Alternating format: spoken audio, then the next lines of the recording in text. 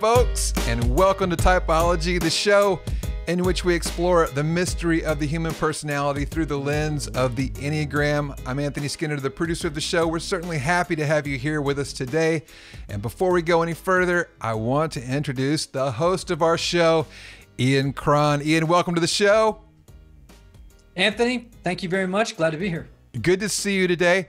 Listen, we've got a great guest today. Why don't you tell us a little bit about the show and about the guest himself?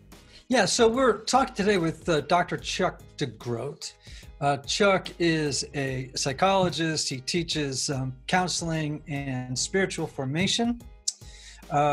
He is a guy who has just written a terrific new book that's titled When Narcissism Comes to Church, Healing Your Community from Emotional and Spiritual Abuse. And I'm excited about this conversation, and you know that this is a little bit of a thing with me.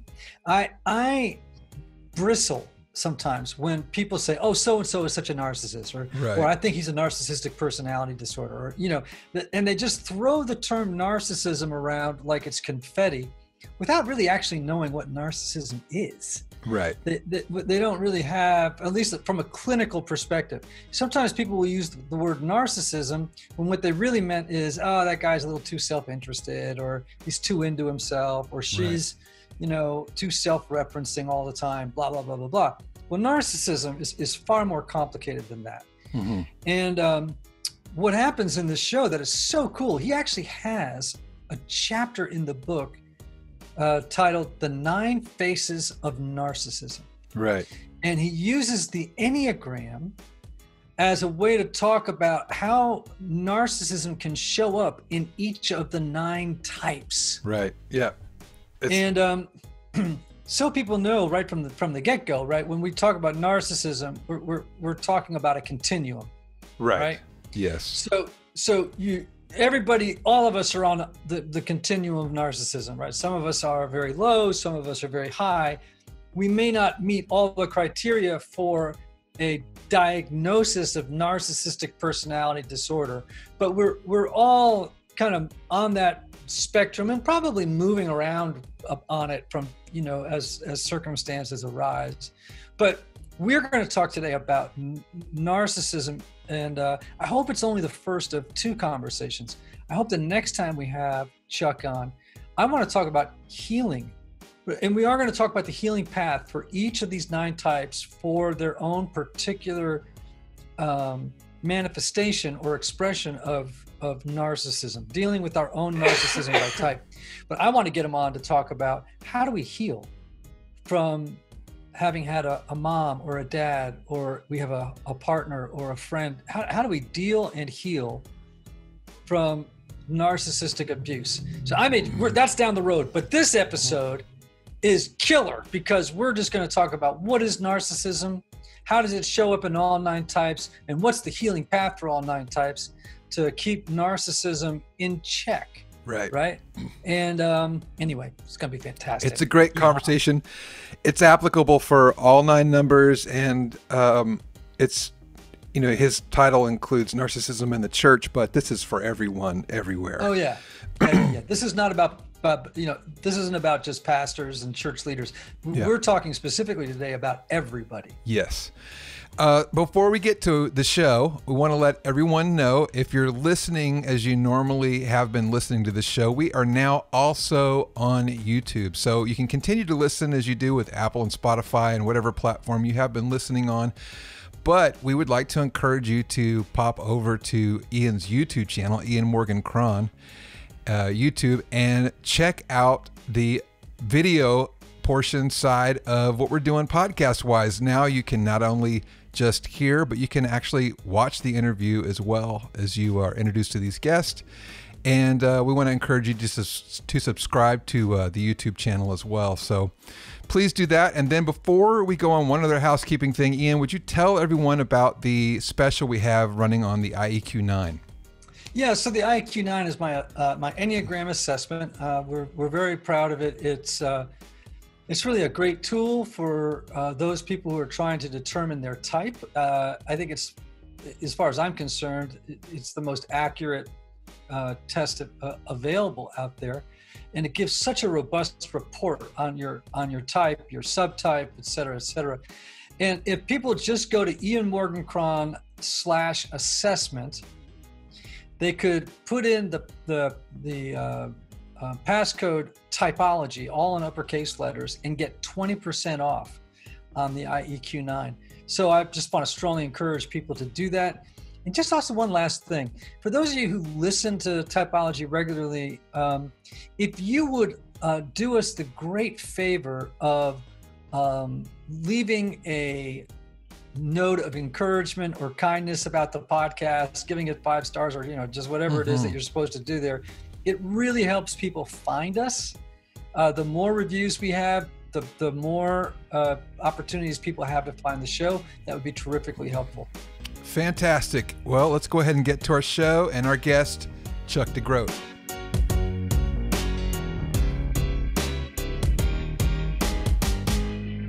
Dr. Chuck Degroat, welcome to Typology.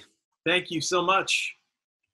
We have been really looking forward to this conversation about the 9 faces of narcissism, which is of actually tremendous interest to me. And I think it's going to be tremendously interesting to our audience because, everywhere you go, you hear people sprinkling the word narcissism into conversations like, this is a clinical term that they kind of just sort of throw around as if, everybody who's self-interested or talks about themselves too much, they label a narcissist. Can just take a moment before we jump into the 9 faces of narcissism through the lens of the Enneagram. Would you just maybe help us understand what narcissism actually is? Yeah, I think you're right. I think we talk about it, we throw it around, whether it's in political figures or athletes or whatever it might be, Hollywood actors. And there is this caricature of narcissism, usually of the grandiose, self-important person. And what we get from the Bible of psychology, the DSM-5, is sort of like that. Things like grandiosity, attention-seeking, a lack of empathy, which is, I think, highly significant when it comes to narcissism. Yes. And then they talk about impairments in vocation and relationships. And so there's always a lot of disruption. But I think it's more complicated than that. And that's why I have spent some time looking at these 9 faces of narcissism in and through the Enneagram. So first of all, how did you first learn about the Enneagram? I'm always interested. We have my friend Kurt Thompson is coming on next, who is, is a psychiatrist and so two of you, both of you, highly trained clinicians. I'm always interested in how you came to learn about something which is essentially folk psychology in a way. So what was your introduction to the Enneagram? Well, first of all, I love that you're having Kurt on. He's become a friend over the last few years, and what a beautiful human being, and another 4, by the way. So that's nice. Let's just load up your podcast with 4s. That's right. You're a 4. I'm a 4. Anthony's a 4. Yes. Special podcast ever. But so we were just joking about this, about accepting the Enneagram into my heart. Many, many years ago, actually, when I was in seminary, I was this arrogant seminarian who knew all of this theology and, had it all figured out until I got confronted by a professor who said, "Man, you're going to be dangerous to the church if you keep this up." And so he challenged me to get some counseling, and actually I ended up doing the mental health counseling program there in Orlando. This is back in the mid-90s. And I had a supervisor back then who was interested in the writings of Richard Rohr, and introduced me to the Enneagram through Richard Rohr. I read it, and you guys know how this goes. You start to see overlaps, right? In time, you start to see overlaps between your clinical clients and people who I was doing pastoral care for, and Enneagram types. And then I was in the church planting world for a long time, where I've done tons of assessments over the year. I've probably done 15 years worth of assessments of church planters and pastors. And that's when I really began to see how narcissism was showing up in all these different types. So it's just been a growing, for me, you know, just a growing fascination, even before it got sexy in the last few years, just studying the Enneagram and psychology. Right, which brings me to the name of your most recent book, which is When Narcissism Comes to Church, Yeah. Healing Your Community from Emotional and Spiritual Abuse. And during this episode, we're going to talk more broadly outside the church, just about the 9 faces of narcissism, so that folks can kind of get a handle on it. And but I'm excited about it because, you know, I meet so many people, including myself, who have experienced tremendous abuse and pain from particularly people who have full-blown narcissistic personality disorder. I realize today we're going to be talking about people on a continuum. Is that correct? I think that's really helpful. I mean, the way I understand narcissism, and this is due in part to the work of a guy named Theodore Milan, a psychologist. I use an assessment tool that he developed, and he puts us along the spectrum of type, style, and disorder. And so we might see narcissistic traits in me or you or anyone else. That doesn't necessarily mean that we're narcissistic personality disorder. When we see it happening a bit more, when it becomes problematic in relationships, that might be narcissistic style. But there again, what I like to say is where there's curiosity, there's probably not a personality disorder. In other words, where someone's willing to say, yeah, I can see how I impact you in that way. Or I realized I showed up in that way at work and I hurt you or I bullied you. That's when I say probably not a personality disorder. When we're disordered, that's when we often say as clinicians, it's really hard to see change or transformation at that point. It's the big word is characterological. This has been going on in your life for a long, long time. And that's where we just try to mitigate some of the damage. Right. Yeah. Usually when I was early in my practice, I don't have a practice now, but early on out of grad school, basically, if I could spot a narcissist or a borderline in the first 1 or 2 sessions, which, as you know, is very difficult. Yeah, right. It's usually about the 8th session that you realize, I got a bad fish on my line. Yeah. And then you're like, but it's too late to leave them. Yeah. Usually I often say it's like the work, that one person is like the equivalent of 3 or 4 clients a week. You know, it's grueling work. It's exhausting work, as you know. Yes, it is. All right, let's jump into the 9 faces of narcissism. And I'm just curious, what made you integrate this conversation about narcissism with the Enneagram? Yeah.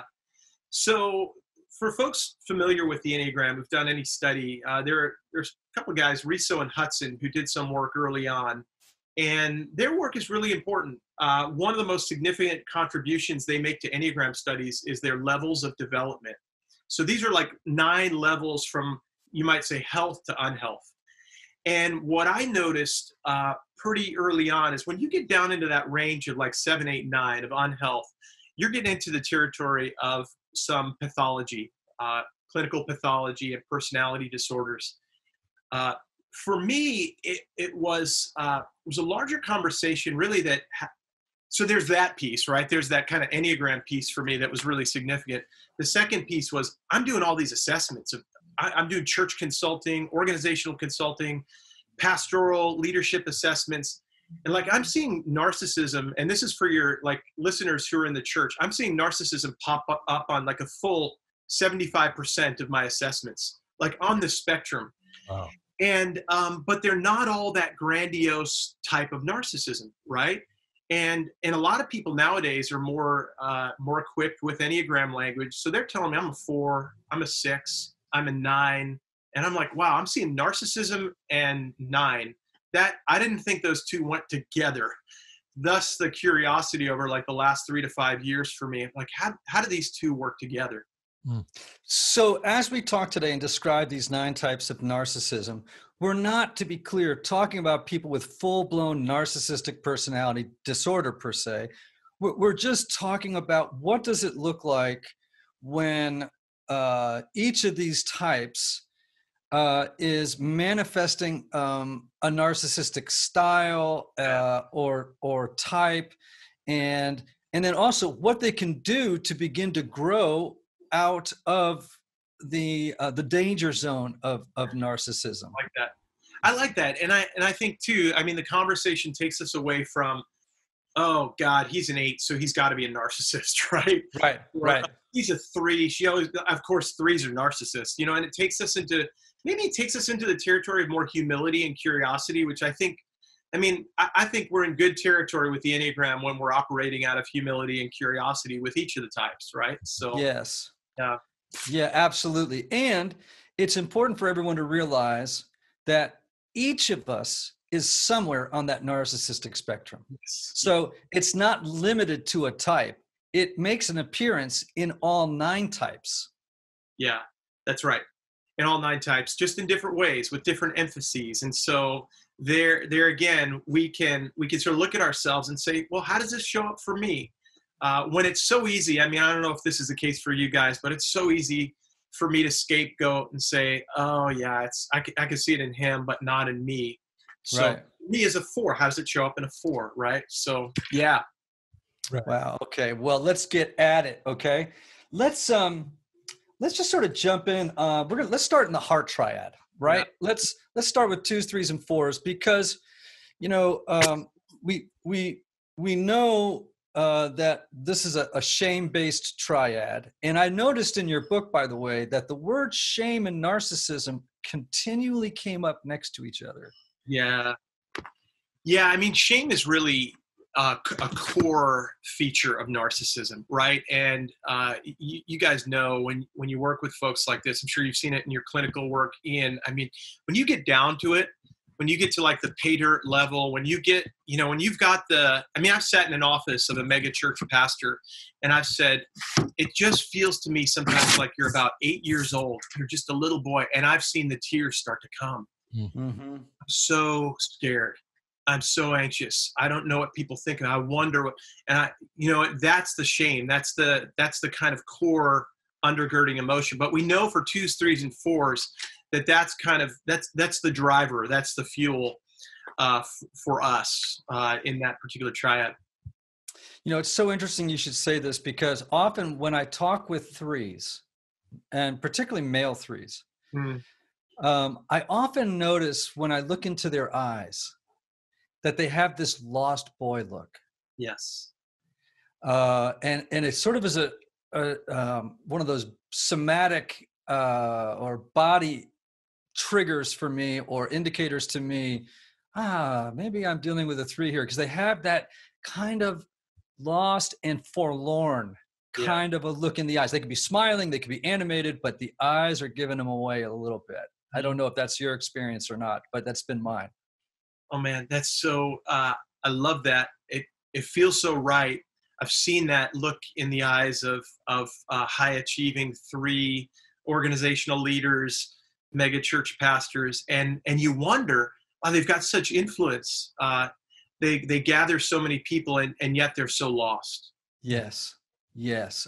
Okay, so we're going to start in the heart triad. Let's. I'm going to leave it up to you to talk us through how narcissism makes an appearance in the lives of every type. We're going to start with the 2. Yeah. Well, yeah, let's make this conversational, because I'd love to hear how you guys think about this. But I owe a lot for the 2. I owe a lot to my friend and your friend, Michael Cusick.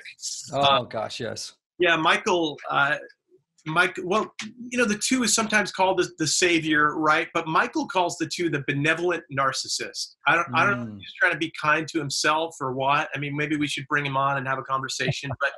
But the 2, there's that kind of element to the 2. There's some Enneagram theorists that say there's a seductive or even manipulative quality to the 2. That it's kind of nice when we talk about helpfulness. They like to be helpful. They have the need to be needed, right? But there is this kind of exaggerated need to be needed for the 2. And narcissism shows up in this kind of, sometimes for 2, in this kind of grandiose way. I need you to see what I'm doing. I need you to see that I'm coming through for you. And you guys know this, that the underbelly of the 2 sometimes is a kind of anger. They're connected to the 8, right? And there can be this kind of anger, like, if you don't see me, I will make you pay. On the one hand, they look really generous and they look really gracious. But if you don't notice, you might be on the receiving end of their fury.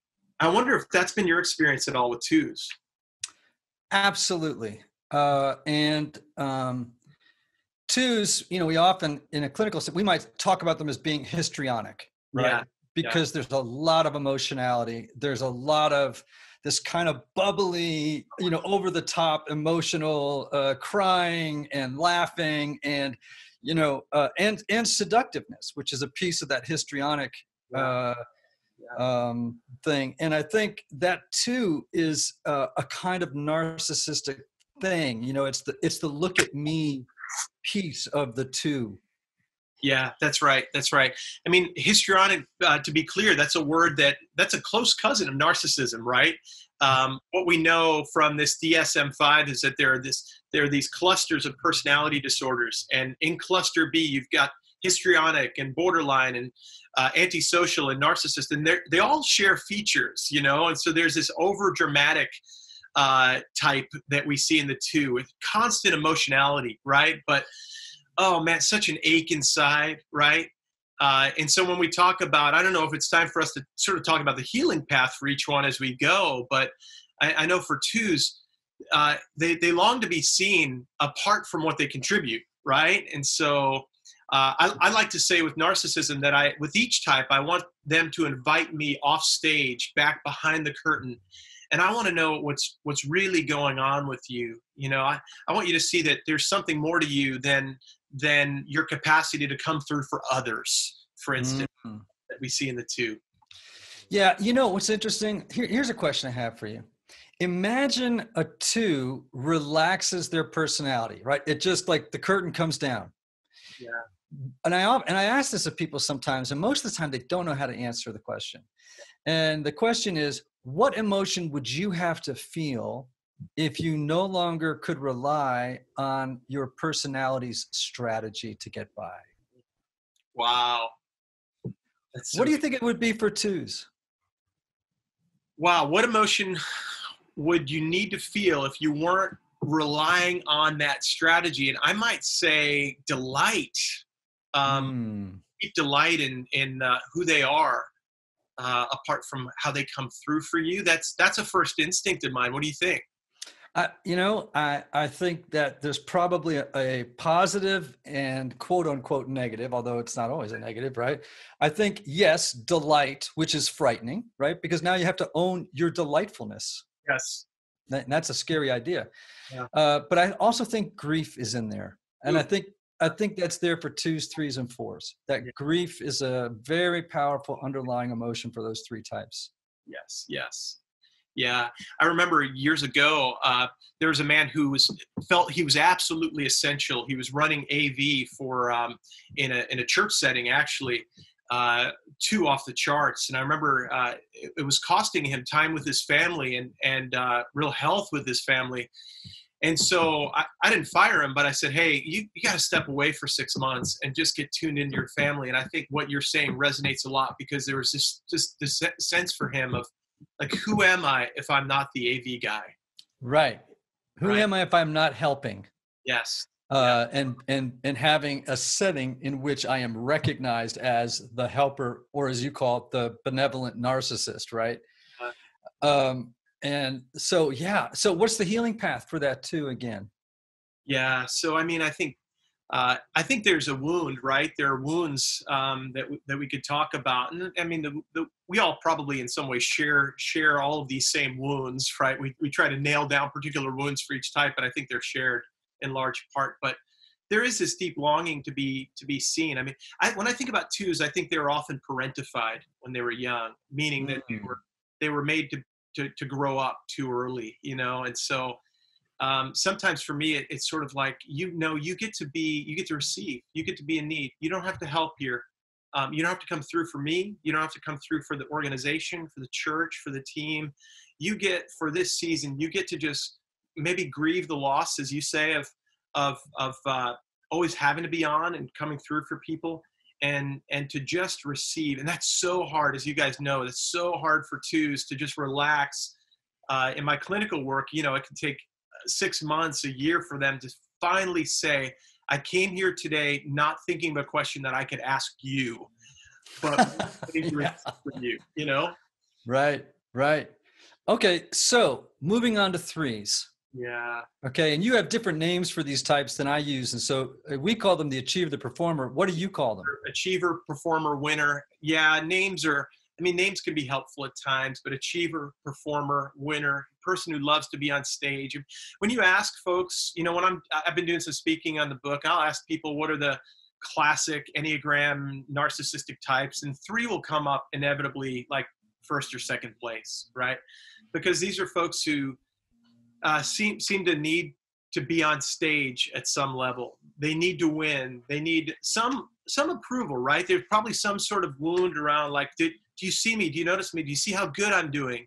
Do you see that I started the play, or I got the good grade, or I made the touchdown pass, or whatever it might be.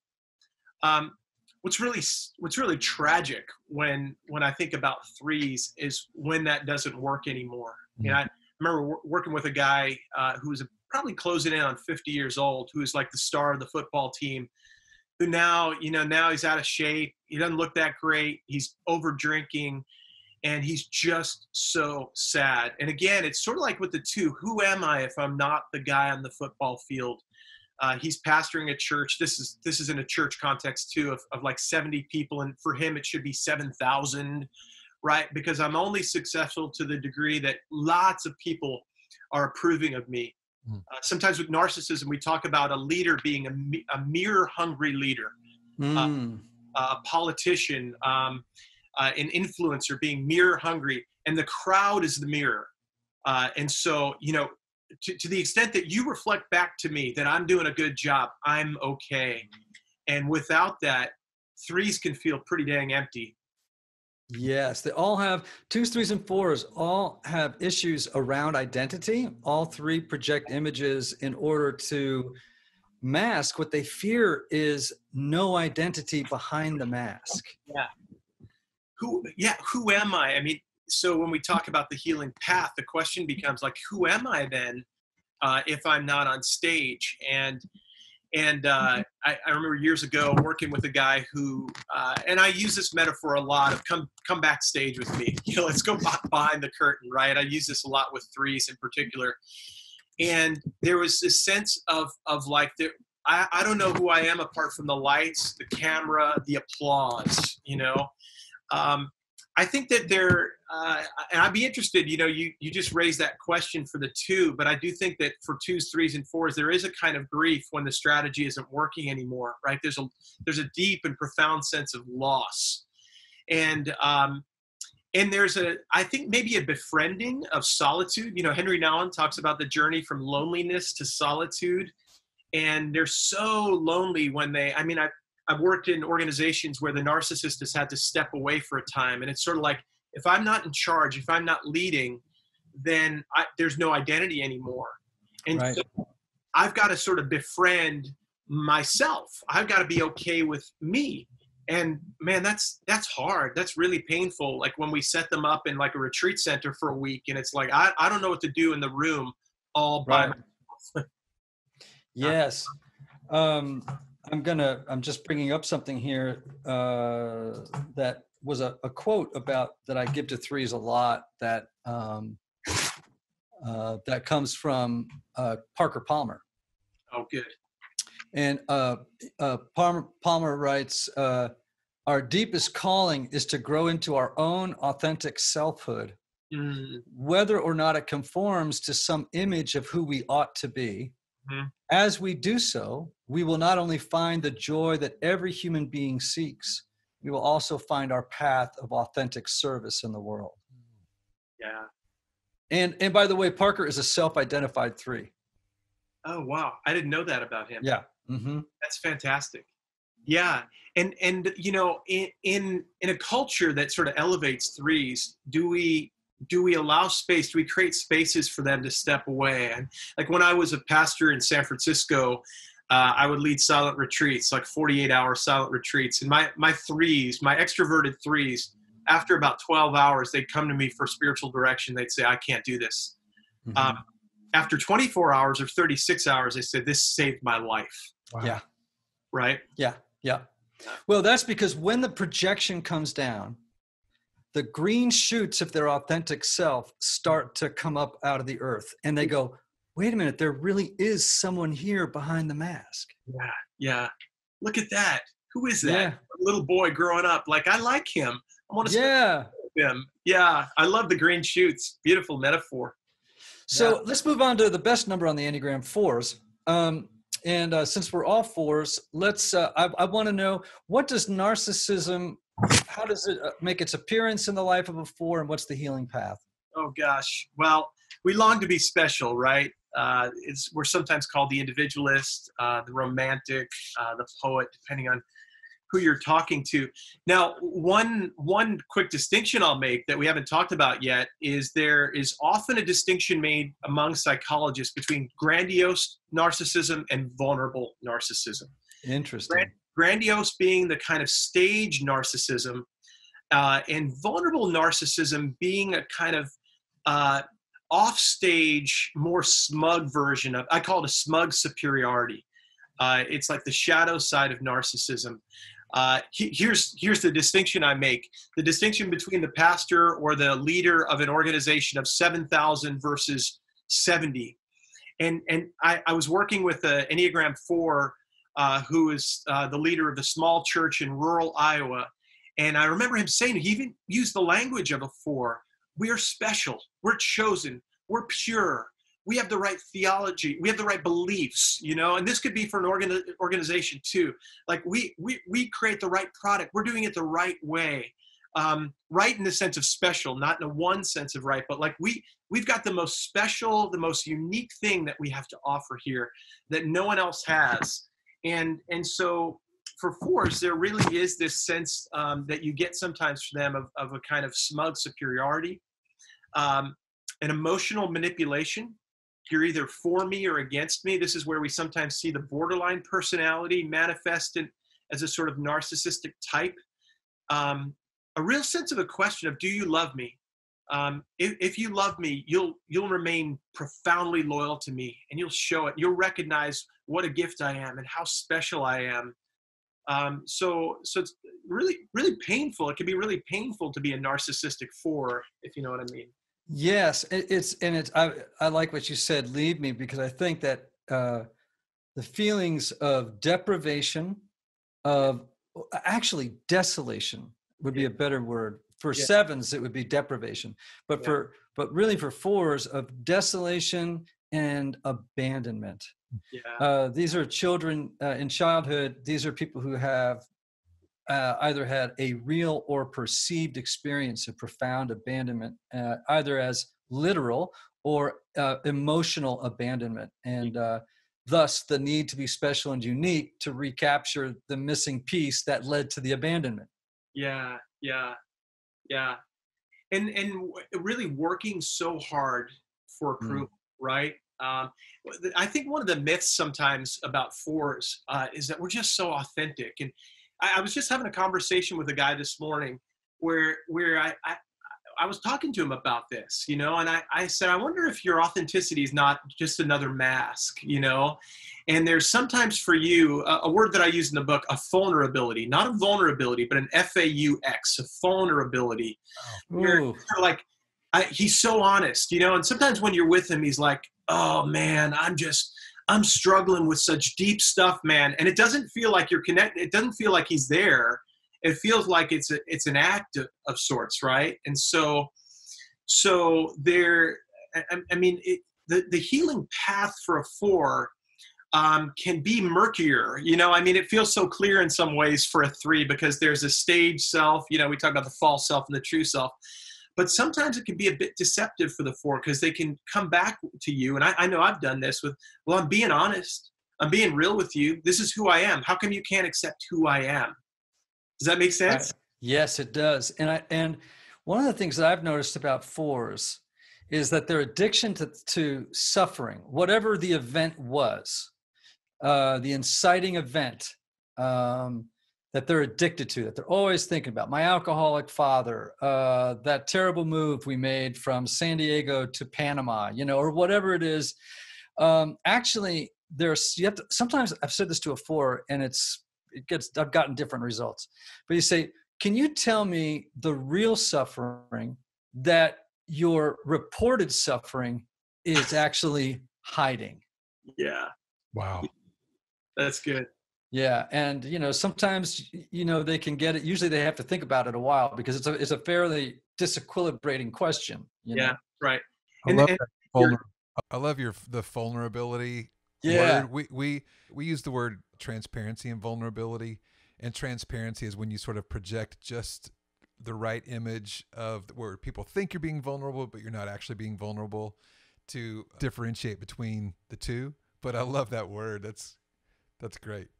And it works, right? I mean, and it's working more and more now. I mean, when I first got into the work that I do, there was a sense that you can't really be honest about your stuff. There's a stage self, and you don't really. But now people feel a whole lot more comfortable being like, "Man, I'm broken." We use words like that. I'm so broken, man.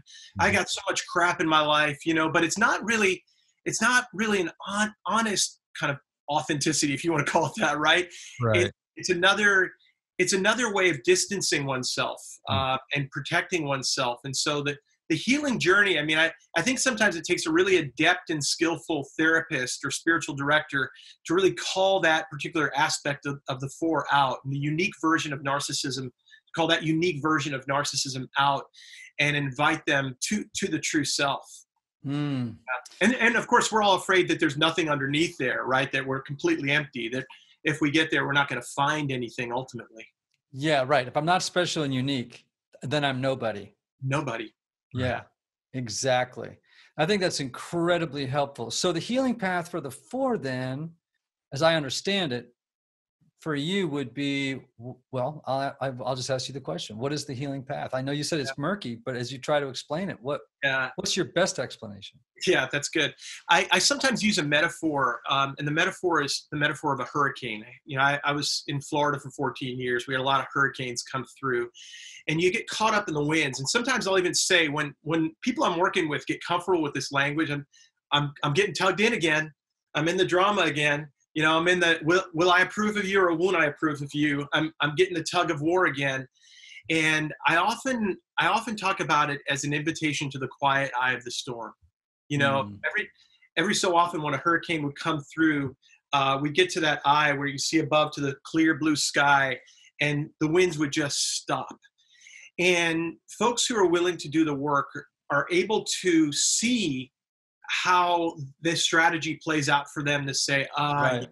I'm tired, I'm exhausted, I want that quiet eye. Okay, so I'm going to stop, Chuck, and I'm just going to show up now. So they kind of catch themselves in the act.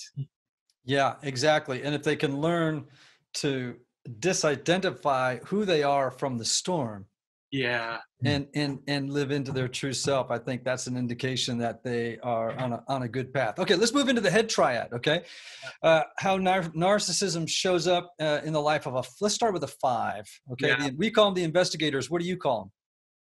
Well, I call it the distancer, the investigator, the distancer. That's a fine word.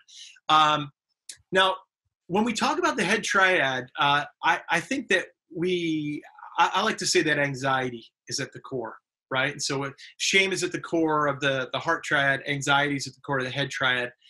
And what I want to say, I want to honor our longing for security, but I also want to say that this is kind of an exaggerated disconnection from vulnerability that you see in the head triad, right? So there's an incapacity to be really vulnerable. There's probably some wound around relationship where it was like, I'm going to go up in the case of the 5, the distancer, the investigator, I'm going to go up to the fortress of my own head.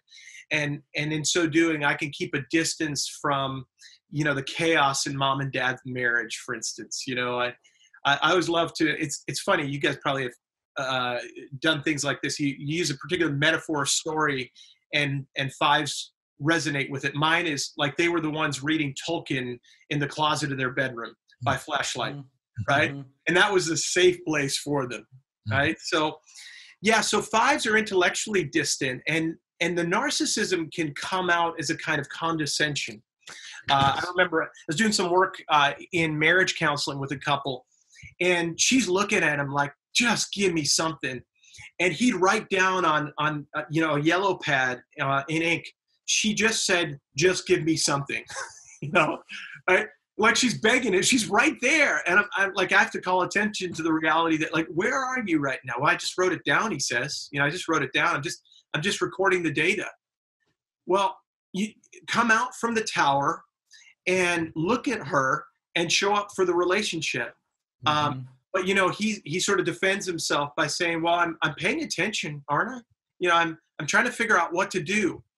Just give me a chance to figure out what to do and I'll do it.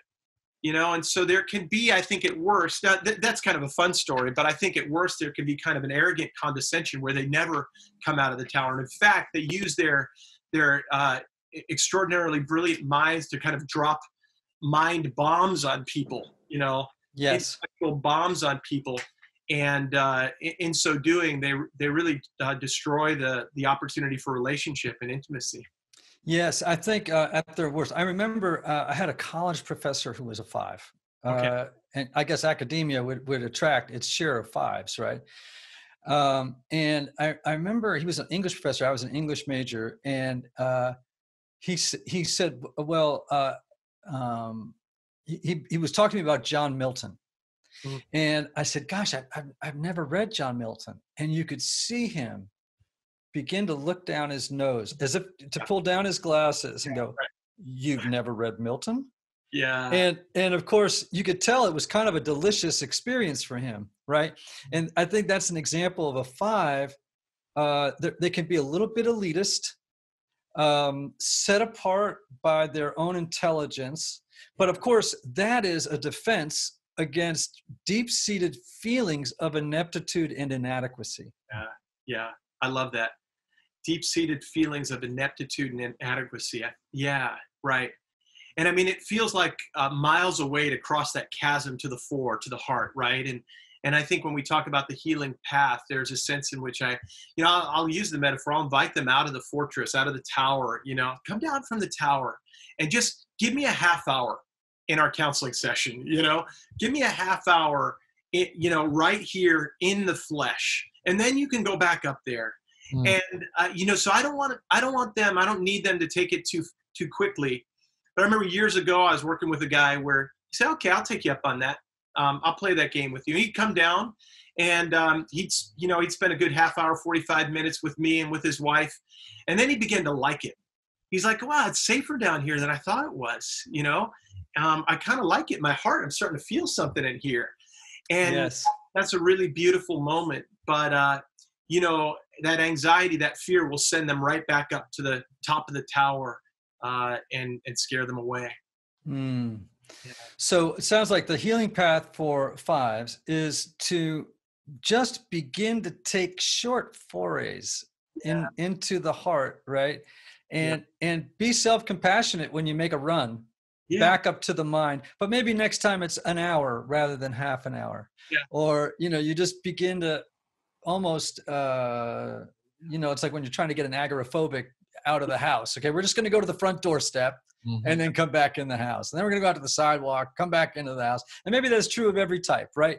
I think so. We just make little trips. Yeah. And I think, just to kind of show our cards for a second, the work that we do sometimes. I mean, I think it's good to honor people's strategies at times. Like that's worked for them for a long time. And I remember when I was a new clinician, I just went in and on a seek and destroy mission. Like that's bad. That's sinful. That's hurting people. That's a bad strategy. And whatever language I used, you shouldn't live like that.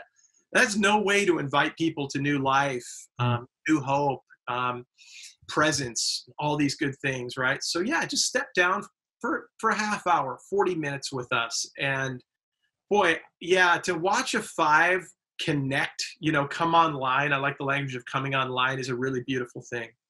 Yeah. Oh man, that's great. Okay, moving on to one of my favorite numbers, legitimately on the Enneagram, which is sixes. Right? It's We call them the loyalists. You call them the Hawkeye. Yeah, the hypervigilant one. I mean, when I think of sixes, I'd be curious to get your perspective on this. Yeah, I think of Jason Bourne. Uh, mm, some people would say Jason Bourne is an A. I don't, by the way, I don't like to watch movies and like type all like Friends characters or Seinfeld characters and stuff. But I think of Jason Bourne as a six. Like Jason Bourne just sees the room. He walks in, and he sees the exits. He knows what's going on. He sees the danger. He walks outside.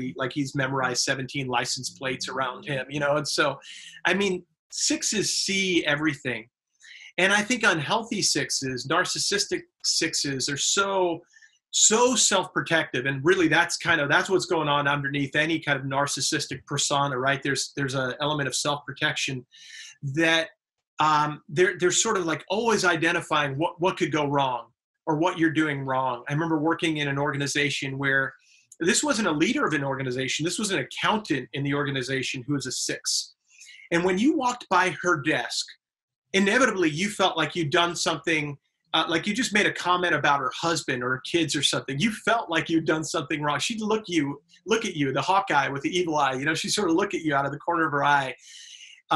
Inevitably as a four, I'd feel like I did do something wrong and I probably needed to apologize, right? But, it was probably something like I forgot to like report my McDonald's receipt or something that week, but they're rule keepers, rule followers and rule keepers. And you feel when you're around them, you can sort of feel like you've done something wrong. Like you're always on your tiptoes, tiptoeing around them. Like I don't want to get on their radar because they'll notice me and they'll recognize that I've really screwed up this time.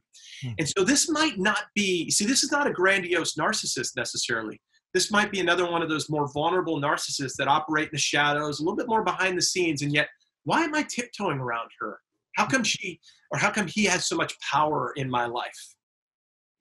It's interesting in the world of intelligence, right? In the intelligence services, they talk about training for situational awareness. Yeah. And situational awareness is like when you walk into a restaurant, the first thing you do is especially let's say if you're a bodyguard, you're a Secret Serviceman, you walk in, you know where the exits are, you look at every single person in the restaurant and you do an assessment. What am I going to do if someone comes from the right or from the left? They can tell. I mean, they're so deeply trained, and which is almost a six is self-trained in situational awareness.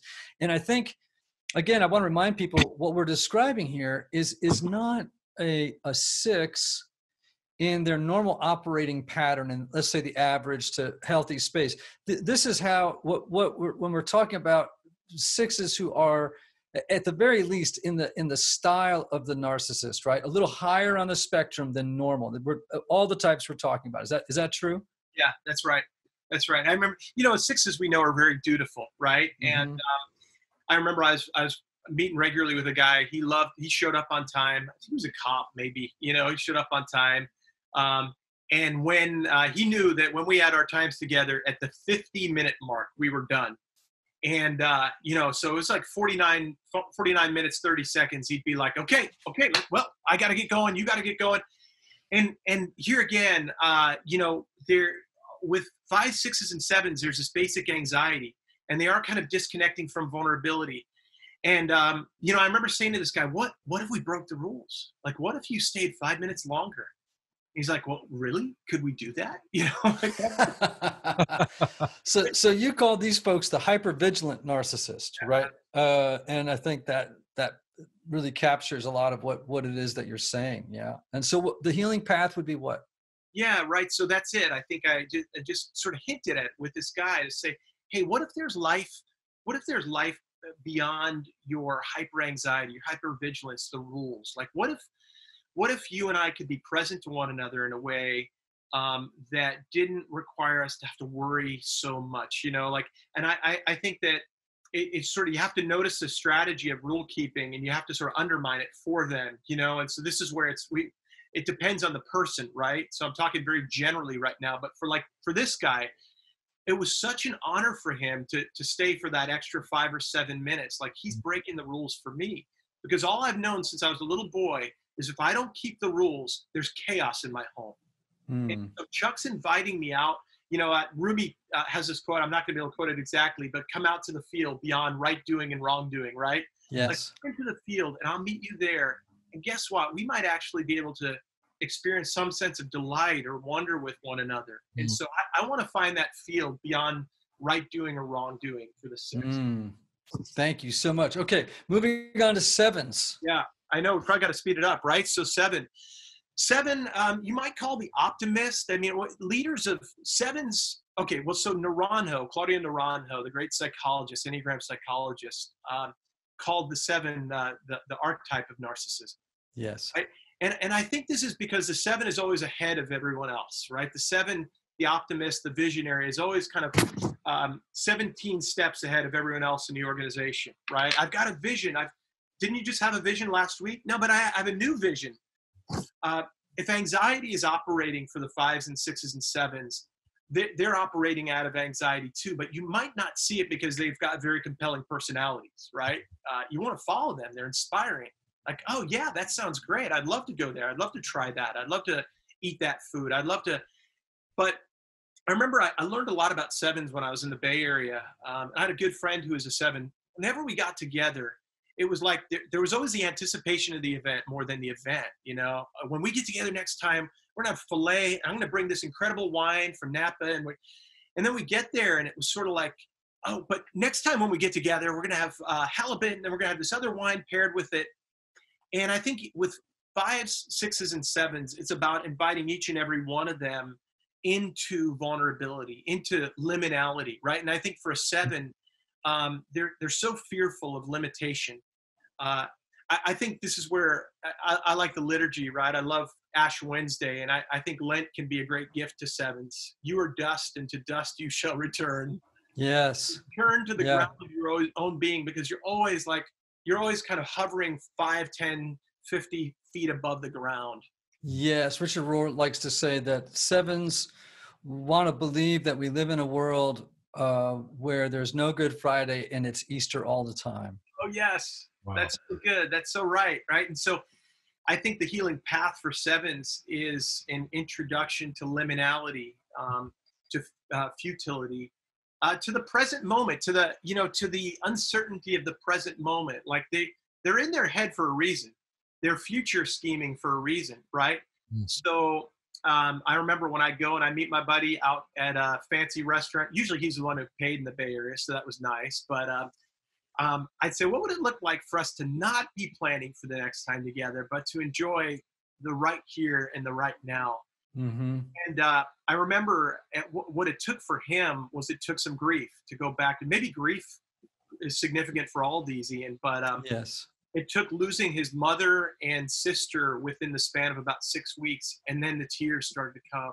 And there was no capacity to like plan away from the immediate feelings of extraordinary grief and pain.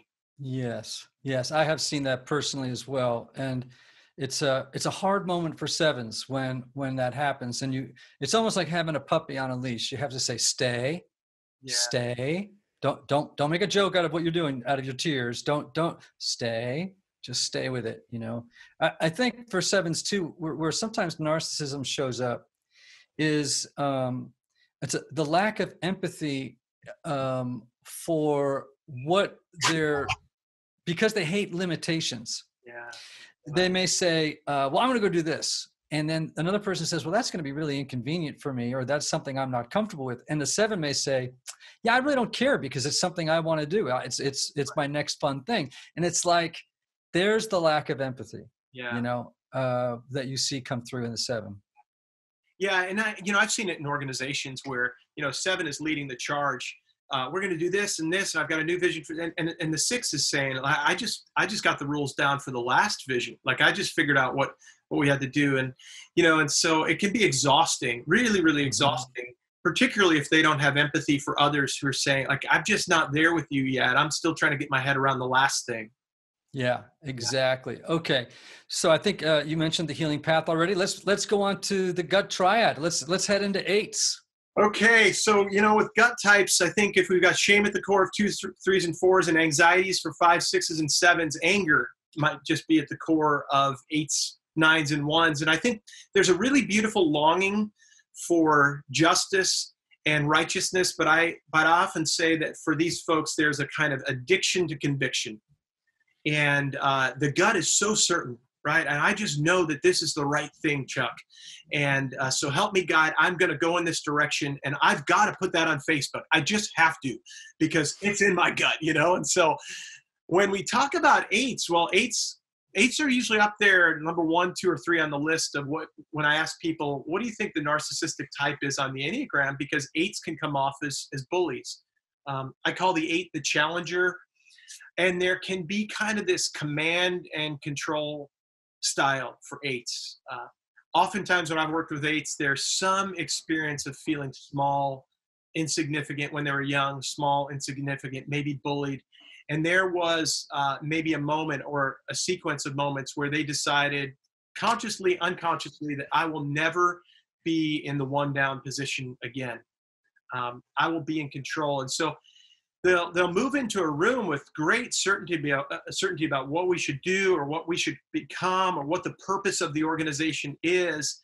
And at times, very little empathy. And I think one of the things with the 8s, if we put them in that, what the DSM-5 calls the cluster B personality disorders, narcissism, histrionic, borderline, sociopath, there are times when 8s can become dangerous, where they don't know their own power. Mm. And they can become verbally abusive, maybe even physically abusive, out of that kind of narcissistic, and they don't even know they're doing it. Like I remember an 8 said, when I said to an 8, I reflected back to him, I said, it seems like you're angry right now. And he said to me, I'm not angry, I'm passionate. Like, doesn't even know his strength. And so, right. And so I think the healing path is, again, to get behind that curtain and to recognize that underneath there's that little boy, that little girl who's really just kind of scared, really just wants to be loved, and is tired of exerting force into the world all the time. I mean, it can just be exhausting. Does that resonate with experience? Yes. And I've seen, again, we're talking about types that are probably higher on the narcissistic spectrum, right, than people sort of in that average space. But we work with them, we live with them. And so it's good to know what it's like and how we can lower the curtain on them and try and get behind what's going on. I think part of the healing path for 8s is learning how to be open-hearted without cynicism. I think that there's an element of cynicism about the world that 8s have. Like the world is a mean place where, it's hostile, and if you don't take control, someone's going to take control of you. Yeah. And so if you can teach them, how can you be open-hearted without that cynicism? Yeah. About the world. That's a healing path. Not an easy one, but it is a path nonetheless, Ooh, I love that. All right, 9s. I'm married to a 9, and I've got a 9 daughter. Tell me what's going on there. So I'm married to a 9 too. What about you, Anthony? I'm married to a 4. Okay. 2 4s. I didn't assume you were married either, but yeah. So yeah, well, I mean, in some ways, you've never known quiet rage until you've experienced it with a 9, with an unhealthy 9, right? And so, I mean, we're talking about narcissistic types of each one of them. 9s can make you pay, not in a kind of 8 direct way or a 1 self-righteous kind of way, but in a kind of passive and subtle way. Again, this is that vulnerable narcissism that we were talking about earlier. And I forget who it was, one Enneagram writer I read at one point, maybe it was you, Ian, who talks about storing up arrows in the quiver. It's sort of like you've got a full armory behind you, and you're just waiting for the arrow to come out. But I like to say that the arrows don't come out directly with the 9, they come out sideways. It's like, what was that? It doesn't hit you between the eyes like a 2x4. It's like, what was that? It just hit me in the tailbone. It hit me in the side. 9s will never come at you directly, or rarely come at you directly, but they will there's a force to them. And you guys have probably experienced some element of this where it's like, I will exert my force by disappearing or becoming silent or not responding to your phone calls. And that's how I'll maintain power in the relationship. And so there is that kind of narcissistic power, manipulation, lack of empathy that we see in nines that may not be as obvious. Like when we're talking about the 9 faces, like the 9 is the last when people talk about narcissism. But the healing path really is like, 9s are lost, right? At some level, like nines really struggle to figure out who they are. And they're constantly sort of borrowing emotions of others. And I think the anger too, the passive aggressive anger is something that just sort of comes out sideways. But I do think that there's a sense in which rather than pushing back against it, I want to say, you're asking me to notice you. Like I remember a 9 client of mine in my counseling practice didn't show up for a session or two. And she was pissed off at me. And instead of charging her for sessions or instead of saying, well, what was that about? You know, I was like, oh, I think you're trying to get my attention. And we began to discover the strategy. In so doing, she was able to have a voice with me. I created a space for her to begin to have a voice to say, okay, so instead of making you pay by missing sessions, I'll tell you, I really am angry at you, Chuck. It feels like last time we were together, fill in the blank, you know, you didn't show up or you weren't there for me. So 9s are really fun to work with, but sometimes tricky and subtle when it comes to narcissism. Make sense? It really does. We like to say when an 8 is married to a 9 that it's an unstoppable force meets an immovable object. Oh, wow. And that really, I think, describes a little bit of that 9 stubbornness that kind of comes out, you know. So you may get a 9 in therapy and in marriage therapy, and you've got the 4 talking at 1,000,000 miles an hour about what they're feeling, and the 9 just cries.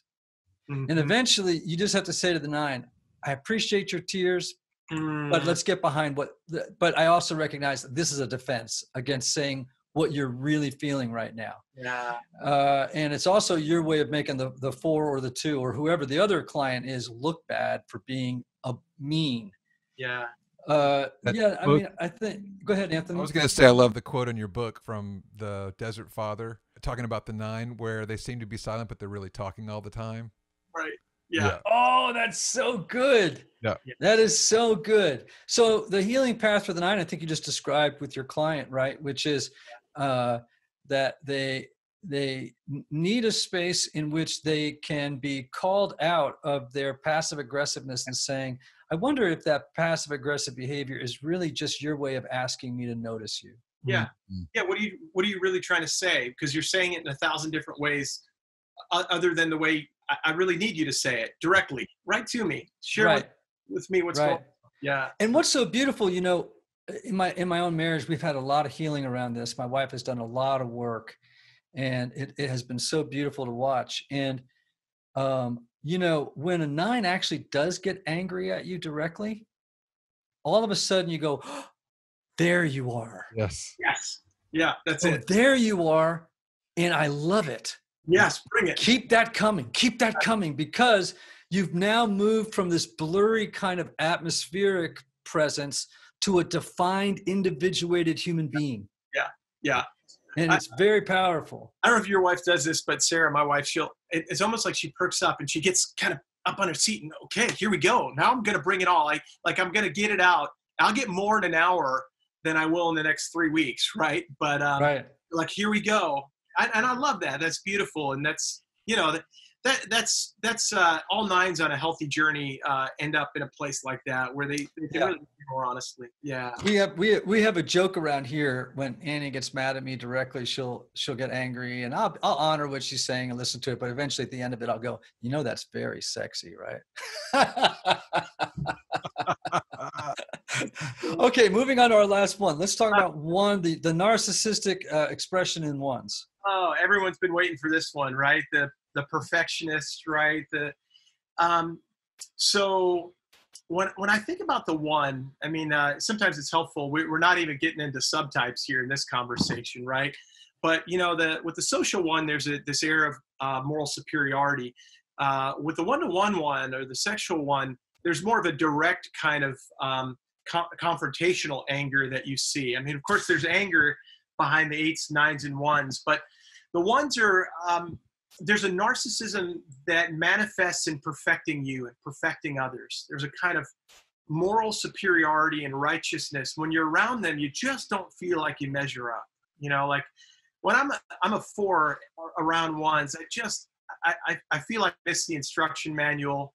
You know, they know, you know, I'm on a faculty now, which is, by the way, kind of silly, but I sit around a faculty table with people with degrees from Harvard and Yale and Duke and all these places. And I often don't feel like I measure up. But like the 1s around the table, there are lots of 1s and 5s. Like the 1s, they know the polity. They know the rules. They know the handbook, you know, and I'm always like, oh God, I don't know. What was I supposed to do? You know?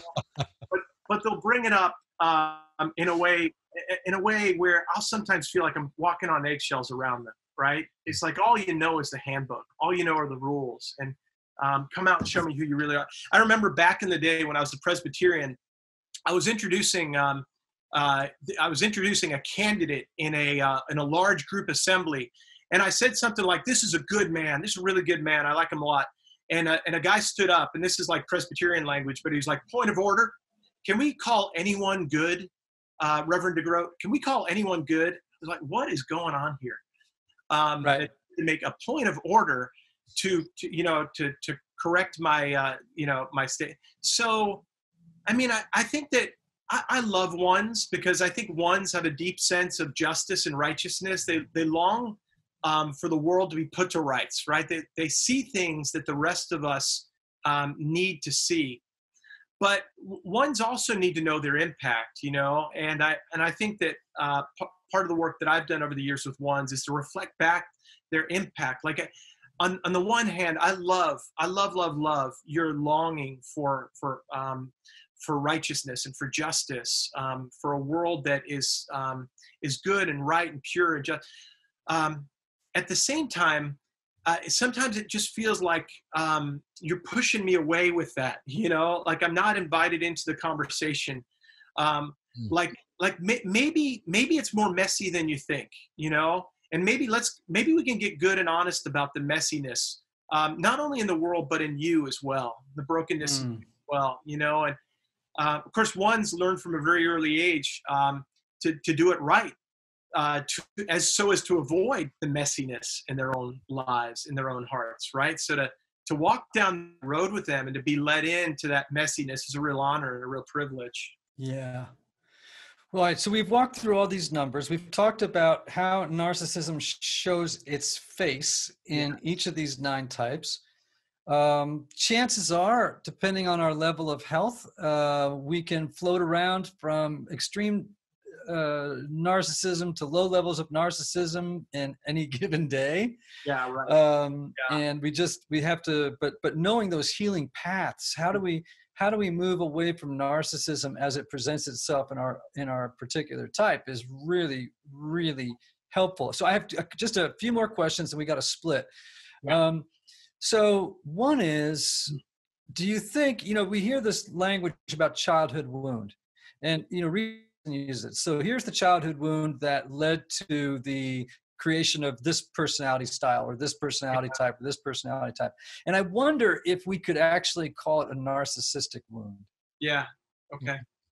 Do you think is that a fair thing to say, or am I? Yeah, I think it's fair. And I think it gets back to, I mean, I think what's behind that is the deep need each and every one of us have for security. For soothing, to be seen, you know, to be held, to be known, to be special, right? I mean, the 4s don't just need to be special. We all long to be special in mom's eyes and in dad's eyes, and you know, and that's we know from good attachment psychology that right in those first minutes, hours, days of a child's life, we just long to be seen, be looked at, to be mirrored, right? And so my daughter, when she was 5 and she was doing cartwheels, and she was saying, Daddy, look at me. Look at how good I'm doing a cartwheel. Well, listen, that's like good, healthy confidence, esteem, narcissism. Like, you can do it, girl. I love you. What I like to say, though, is like if you're the leader of an organization and you're 45 or 55 now and you're still saying, look at me, I'm so great. That's a problem, right? Yeah. Now you're trying to get those wounds healed in a way that is profoundly unhealthy. And so there's lots of work to be done in the story of one who is trying to heal those wounds through narcissism at 55 that were inflicted when he was 5. Yeah, and I think that's a great place to end. And I think it's a great place to end because I think all of the types, right, are engaging strategies that to get needs met that because of some kind of a disturbance or disruption in that process of mirroring. Yeah. Of not being seen. And for those of you who don't know what I'm talking about, mirroring is this gaze between the mother and the child, if you will, let's put it in that language, where the child and the mother, the child recognizes the mother eventually as other, but it is seeing and its own existence is being validated by the mother. Yes. And its beauty is being validated by the mother. And of course, as you know, pretty much every time you meet somebody with a personality disorder, it's because there has been a profound disruption in that mirroring at some point. Some developmental damage has taken place. Well, this has been an amazing conversation. And the next time you're on, and I bet you I'm going to get a ton of email about this, what I want to talk to you about is what is it like if you grow up with a truly narcissistic, full-blown personality disordered mother, father, if you have a brother or a sister, a partner who is a narcissist, what's the journey to healing and freedom like for those folks? Because I just hear from them all the time. Yeah.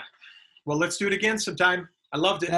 That would be so great. Thanks again, everybody. I want you to remember to go out and get your hands on Chuck's new book, which is When Narcissism Comes to Church, Healing Your Community from Emotional and Spiritual Abuse.